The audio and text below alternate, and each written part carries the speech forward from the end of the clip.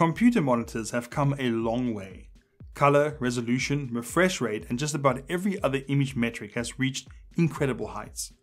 Which means that monitor makers have to come up with new features to entice users into buying the products.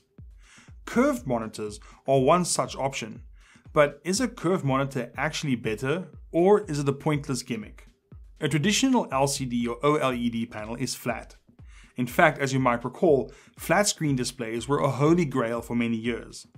Cathode ray tube monitors have a concave curve to them, which causes image distortion at the edges of the picture. CRTs finally achieved flatness towards the end of their time in the spotlight, but at the price of having wires running on the inside of the screen.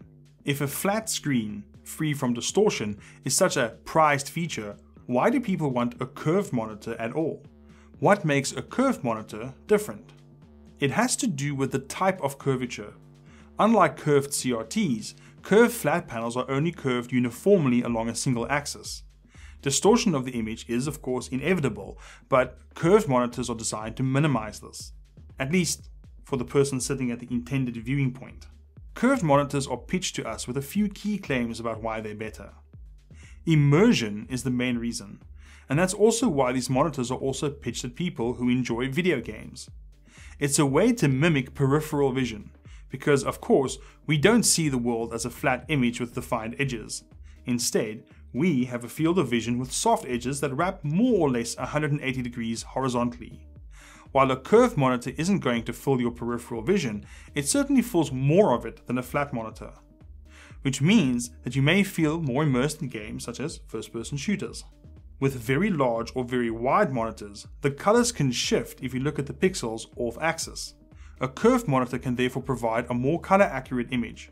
It does this by making sure that each pixel is angled towards you in an optimal way. In theory, this means you'll get an overall better picture, but modern LCD panels are already minimizing off-axis color shifts, so the total benefit of this may be debatable.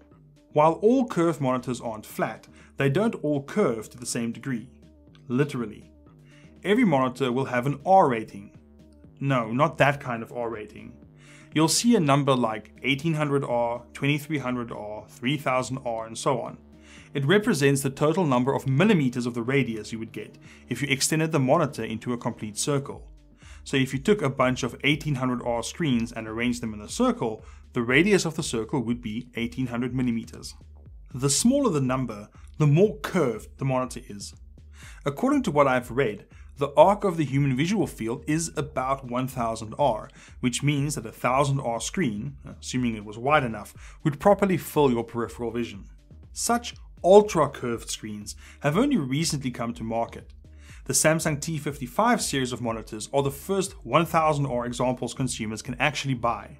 The general rule of thumb is that you should also sit no further from the screen than its radius rating. So for a 1000R screen, the maximum recommended viewing distance would be 1 meter. While you can find curved monitors as small as 24 inches, the effects of screen curvature diminish the smaller you go. To get any sort of real effect from a small curved screen, you'd have to put it closer to your face than would be comfortable. Screen curvature also makes more sense if the monitor has a wider aspect ratio. Ultra-wide or wider aspect ratios work well with the curved design, because it helps you put the entire picture in your field of view. Smaller screens with subtle curvature won't do much for your sense of immersion, but may benefit from a color consistency point of view.